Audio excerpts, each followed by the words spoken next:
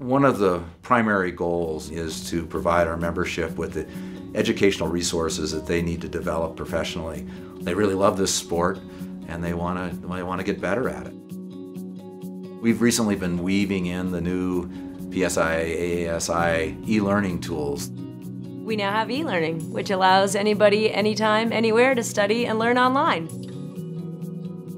Do you remember the study guides that we had to do for levels 1, 2, and 3 when we were taking our exams? The torment of the study guide? Yeah, of course. You remember earmarking pages to remember where you were? Earmarking and a lot of highlighters. I think that process that we went through where the study group was so important, but this e-learning, it just streamlines things and lets people kind of revisit things on their own time. The great thing about the e-learning as well is it's so easy to use. I've used it on my iPhone, my iPad, super easy. Our courses are so accessible. They're right there in real time when they want to do them. I think we found that the e-learning courses, both in terms of the hiring process of new instructors and the training, particularly of new instructors, that they've been incredibly helpful. They've saved a lot of time in terms of introducing them to some of the basic skills that they're going to need in terms of being a snow sports instructor. For us, we use it a lot with our intro to ski teaching, so a first-time skier snowboard coach.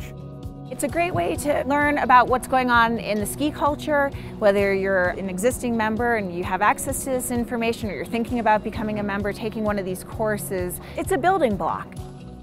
Our instructors like it because they can do it at home in their spare time. They don't have to do it at work or whenever it's convenient. It hits a home run as well with what the information that we need to get to our candidates and our staff. The videos are fabulous because folks at small areas don't necessarily have trainers available to them on the snow. I just came from a brand new snow sports school and they have never taught skiing before.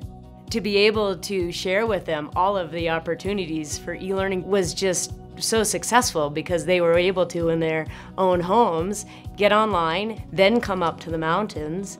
Before it was a lot of these processes we had to do on snow, and now we can just send it to them and they can do it in October, do it before they reach us, before they're on snow, and they know exactly what to expect. And so it gives them a really nice foundation to get started in the profession.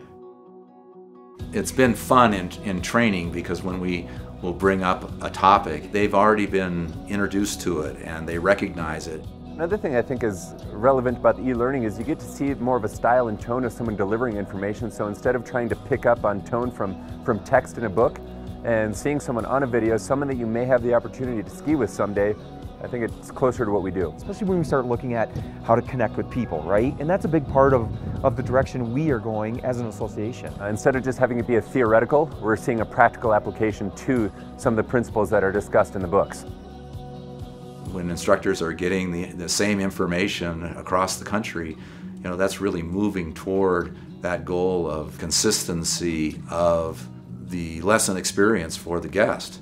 Having a staff that has that baseline, we definitely have a better ability to provide an exceptional service to our guests. And I think our beginners deserve the best we can give them because we want them to come back. A number of the e-learning courses are available whether you're a member or not, so they're available to the public. It really covers what we've always identified as being critical in snow sports instruction, and that's safety, fun, and learning.